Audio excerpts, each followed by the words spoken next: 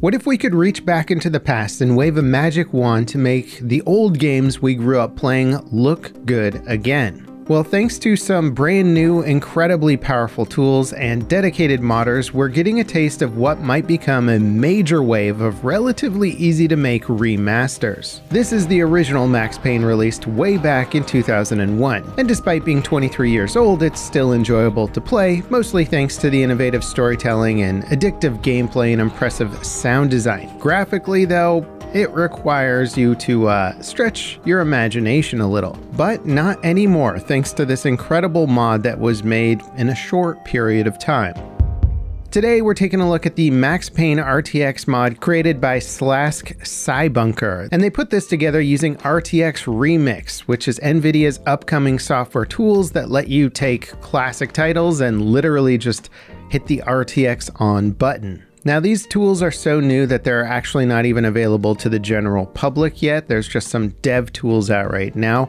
The full public release comes on the 22nd of this month, so you'll have to wait until then if you want to tinker with them. But even with the released part of the software for the devs, modders have gone to town. There's also a pretty impressive mod for the original Call of Duty 4, and now this mod for Max Payne. Now, in a nutshell, this isn't truly a proper ray tracing remaster of Max Payne, not like the Quake 2 RTX release that Nvidia did back in 2019, but it's not that far off either. It lets you capture the render data and assets from a scene in a game and then apply both path tracing and other ray traced effects to enhance the visuals. You can also swap out the textures and assets for the ones that support more advanced rendering techniques to create an even more convincing effect. So what you're looking at ends up being kind of like a filter running over Max Payne's original graphics, but with tons of custom tweaks and assets. Now, this mod only covers the first part of the game, so once you leave the subway, everything pretty much falls apart. But there's nothing stopping modders from redoing the entire game with these tools aside from, well, you know, the time that it would take to do that. Now, looking closely, you can tell that this approach just isn't perfect compared to a full reimagining. Lighting effects are typically baked into textures of older games like Max Payne, and you can see evidence of this stuff in these electrical panel boxes and some of the walls here in the bank vaults. The original artist baked these light reflections and gradients into the textures to give the appearance of light interacting with them more realistically, so while they look convincing from a static position, when you start to move around, the illusion can start to break. If the reflections were more accurate here, they would move as you move around the object. RTX Remix can place actual reflections over these objects that move properly and approximate their surface material so that you do get the convincing light reflections and shading. But a proper remaster of the game from the ground up would require some of these textures to be hand tweaked to not have the baked-in lighting and baked-in reflections. And that might not be that hard, it just requires modders to actually go through and see which materials look a little bit funky. Now, that said, some textures and assets look incredible with RTX Remix applied. Max Payne's jacket has a convincing sheen to it that reacts with the environmental lighting. The walls of the subway station have an amazing looking texture that also reflects light properly, giving every nook and cranny and their bumpy surfaces a real sense of grime and depth. The opening scene in Max Payne's house is also presented with a much darker and foreboding look that gives the whole sequence more emotional weight than the original presentation. When Max says the station was drenched in gloom as he exits the train, you really feel the gloom with the RTX mod. By comparison, the original graphics look so bright and flat that the gloom really doesn't feel like that accurate of a description.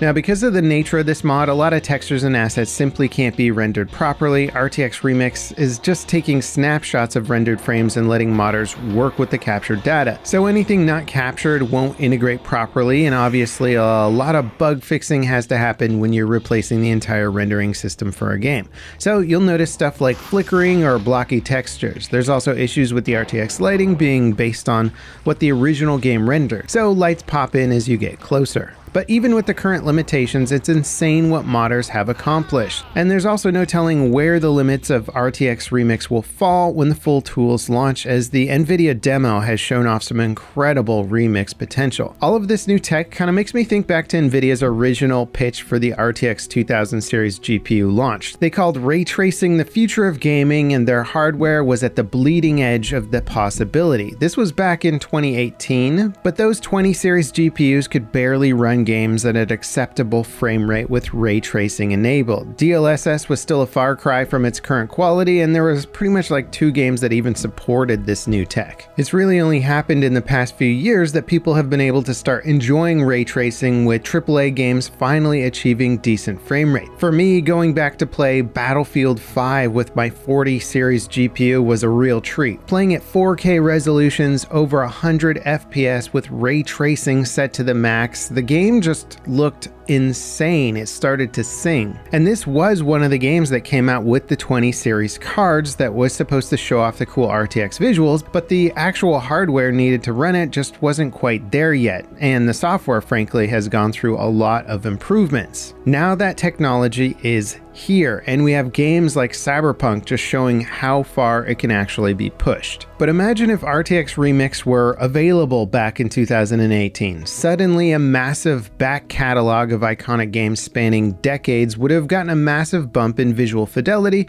that anyone could apply to their favorite titles. This very much seems like the tech that was meant to launch with those cards, but understandably it couldn't, as it's heavily reliant on all the software progress that Nvidia has made since then. Certainly it's better late than never, and I really can't overstate just how insane this tech is going to be. There's so many games like Max Payne that are outright legendary, but just haven't aged well when it comes to the visual presentation. Instead of hoping and wishing for developers to go back and remake or remaster their legacy titles, we could just be a year or 2 away from being able to click a button and your favorite childhood game suddenly looks like a modern AAA title. Similarly to, say, toggling the graphics modes in the Halo Master Chief Collection or the Diablo 2 remaster, but for any game. I think it would be interesting to see how Remedy's official remakes of Max Payne 1 and 2 stack up to what the community achieves with RTX Remix. Now, of course, graphics aren't everything. Modders have been tweaking the original Max Payne for years with stuff like Kung Fu Combat, FPS mods, and more. Playing Max Payne as an FPS with RTX on was an absolute trip, and while I wouldn't say that making this game into an FPS is necessarily the right way to modernize the gameplay,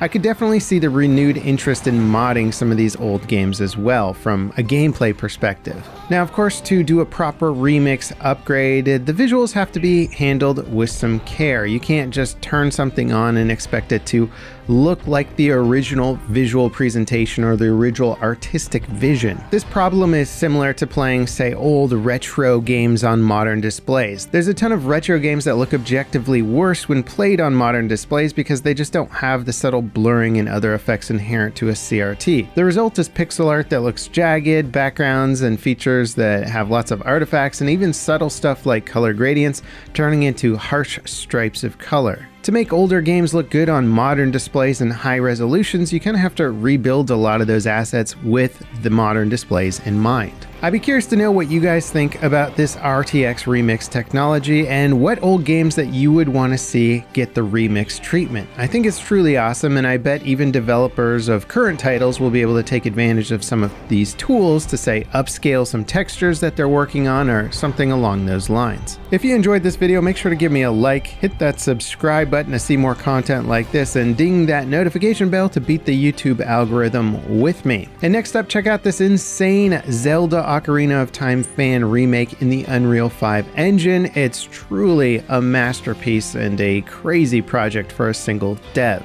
As always, thanks for watching, and I'll see you next time. This is Level Cap, signing off.